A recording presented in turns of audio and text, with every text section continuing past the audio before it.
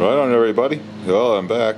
Now that the neck is all sanded and ready, I'm going to do some sanding on the body today. It's been sanded down to like 60 grit or 80 grit with an orbital sander, so there's some high and some low spots. So I'm going to go through there and make everything nice and flat, and then I've also got some supplies on the way to get ready to fix the binding that's broke right here. So it's going to be interesting. That's all I can say right now. But yeah, I got some binding here, and I've got some other stuff. It's just going to be a matter as if I can actually pull it off or not.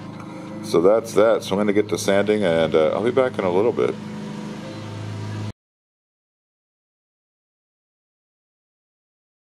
You know, I just got to tell you, I've been burning through a lot of sandpaper trying to, go through this and make stuff work. This stuff here, you can see right through it, right? This is called Wonder Weave, and it comes with a Velcro backing. I got a special hard sanding block for it, and there's also a flexible one. So, like, if you're doing like, where did it go? Here it is.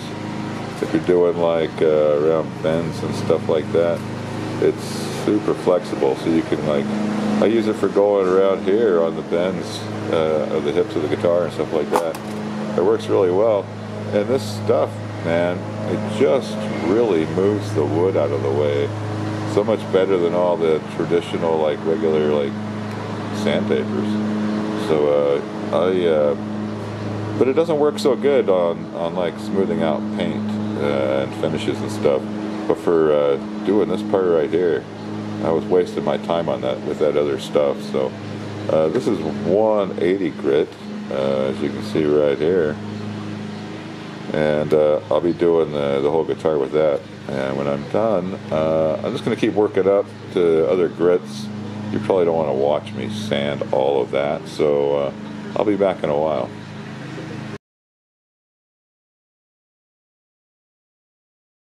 Right on.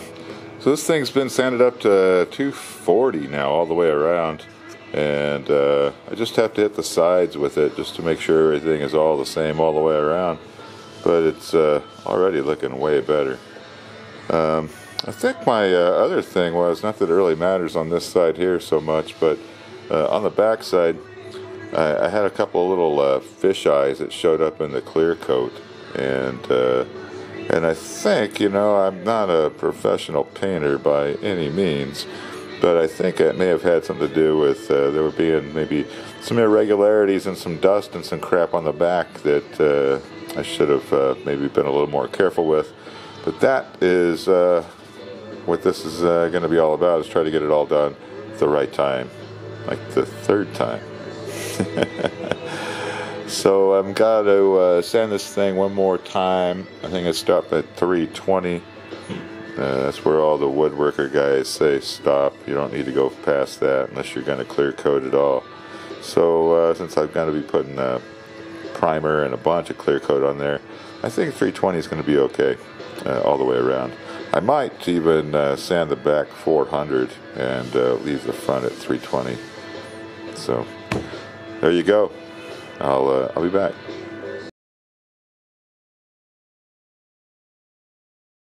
Here's an interesting fact, or maybe it's not interesting.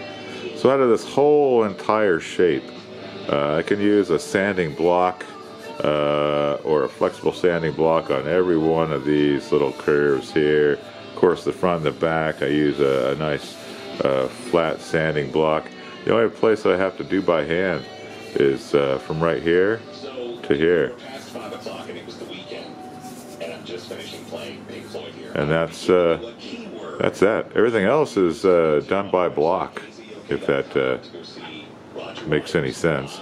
So I'm going to go back to finishing this up. I just finished the 240, so it'll be 320, and then I'm just waiting for the heat gun to show up. So I'll be back.